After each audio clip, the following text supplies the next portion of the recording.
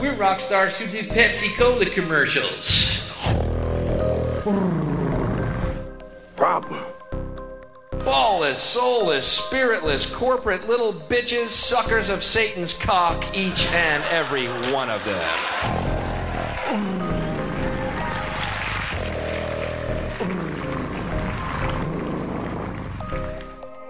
It's you!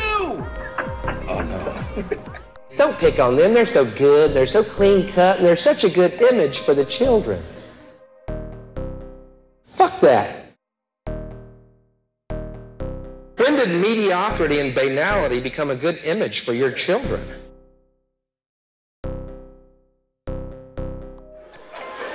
Let me tell you something right now, and you can print this in stone, and don't you ever forget it. Any performer that ever sells a product on television is for now and all eternity removed from the artistic world.